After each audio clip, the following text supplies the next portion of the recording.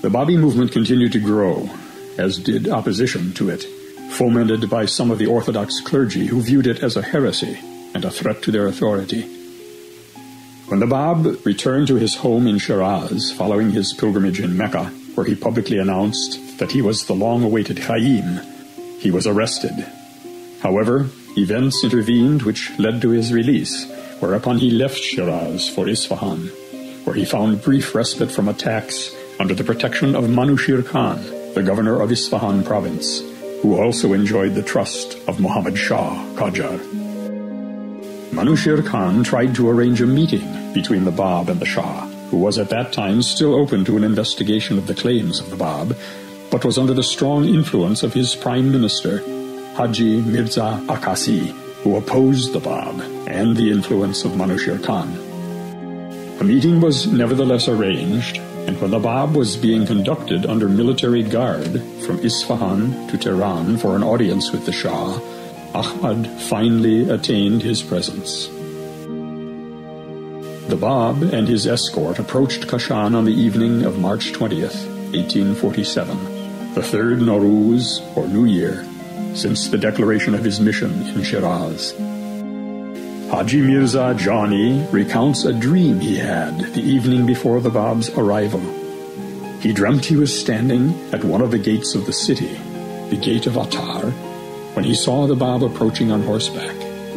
The Bab was wearing a kula, a sheepskin hat usually worn by the merchants of Persia, instead of his customary turban. With him rode an escort of horsemen.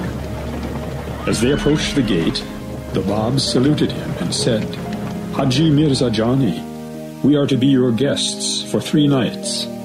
Prepare yourself to receive us."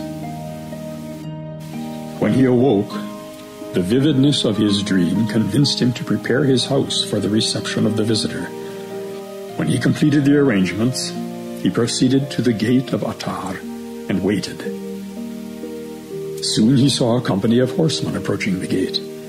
He went to meet them and recognized the Bab surrounded by his escort, dressed in the same clothes and wearing the same expression as he had seen the night before in his dream. Haji Mirza Jani joyously approached him and knelt to kiss his stirrup. The Bab prevented him, saying, "We are to be your guests for 3 nights. Tomorrow is the day of Nowruz. We shall celebrate it together in your home."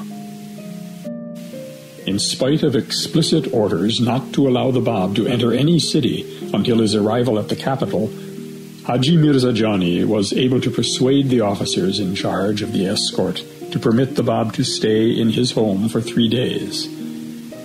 In fact, the Bab had preordained it. Ahmad was among the friends who had earlier acknowledged the station of the Bab and were accorded the great bounty of meeting their beloved for the first time in Kashan.